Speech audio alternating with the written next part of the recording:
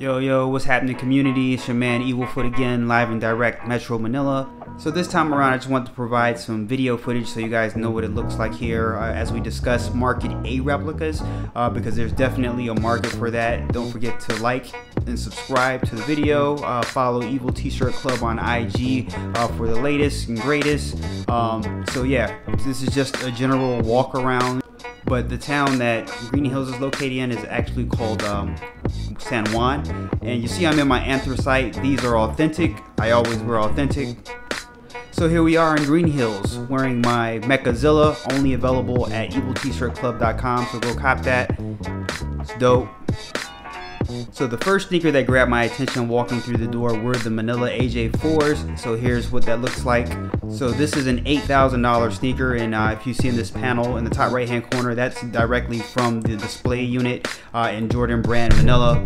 And all the sneakers that you're going to see in this Market A video, these all run about 30 bucks USD. So the Market A's are like pretty much the lowest quality that you can get. You're going to see a bunch of like paint discrepancies. The color blocking overall will be pretty much close or similar. The materials are completely off. The wings on this particular sneaker, you see the paint here on this outsole. The wing there, that's completely a different material. Around the ankle, the tongue, all different materials. The Manila tag is stitched in upside down, and then there's a number on the reverse side of the tongue because they only did 150 of these. Here we have the Dunk Low Street Hawker from 2021, $550 USD sneaker, yours for the friendly price of 30 bucks USD. Doernbecher 15th anniversary. None of the proceeds from the aftermarket go back to the hospital, so you wouldn't feel like a complete jerk, you know, from purchasing these. AJ4 undefeated 2018 sample. The materials on this was like horrible, but you are talking about like a $16,000 to $20,000 sneaker. So the materials on this are way off. The heel is way off, and it looks like the shoe has actually been worn before. But in general, the Air Max that I saw here looked pretty cool. Travis Scott 1 low. This is probably the low budget sneaker of Manila. Like, I see so many people just riding their motorbikes with this sneaker on and just trashing these. The materials on this are nowhere near identical to the actual retail sneaker. But you're talking about something, you know, that's going upwards of 1,000 USD that you can buy for 30 bucks. Another local legend. But you know, people are not going to spend what, 2,500 USD just to ride, you know, their motorbikes and trash these sneakers. You see the quality here is like way off. But you know, for 30 bucks you're rocking in original colorways, and you know, you don't care about them. So I can't even like talk or begin to understand why people who live on a budget even want the budget version of this sneaker. You know, just leave it alone. I will say that the dealer here, the seller here, had a horrible lighting situation going on, and I understand because all of the budget sneakers look bad. So I noticed with all the AJ6s, they never come with the lace lock, and the Jordan brand, the Jumpman here is just huge. He looks like he put on so much weight.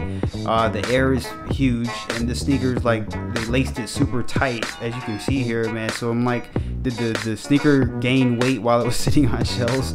And on the bottom, you know, just bad. Icy outsole gone wrong. So here we have the off-white Air Force One. How can you not make an Air Force One correct? Like, I used to be on 52nd Street buying these like crazy, you know, knowing they were knockoffs, but you know, they were the white, so you know it was gonna get beat up in 2 days, so who cares, right? This looks good. So you might notice that I'm giving a free pass to all $30 Air Force One, and it might just be from my own personal situation growing up, but I cannot argue with how this Air Force One looks. I feel like the aftermarket has nailed replicating this sneaker. Look at this. Like, to me, it's flawless. So sending a buyer beware for anything Travis Scott on the Market A aftermarket. Like, it's just, the materials are completely inaccurate. Unless you just don't care. This is horrible. Again, no lace lock. Another buyer beware. Stay away from anything AJ11 on the Market A aftermarket, at least. So I'm doing something like a fund me for street children in Manila. So $1 buys practically one pair of sneakers for one street child in Manila. Don't be a douche. So apparently the no L's AJ1 is so rare that everyone takes L's for it. Like I freaking hate this shoe. Just only if they produced enough, you know, for everyone to really not take L's. But it's just like, what's the play here? Like it's so corny. Anyway, 30 bucks. You can truly not take an L, and I really hope that people go out and buy this knockoff sneaker for 30 bucks so you don't take an L, and so Nike takes the L. Last up is the Off-White University Gold Midnight Navy. To me, this sneaker looks good, so I hope you have more perspective now. Thanks for tuning in. Don't forget to like and follow. Peace.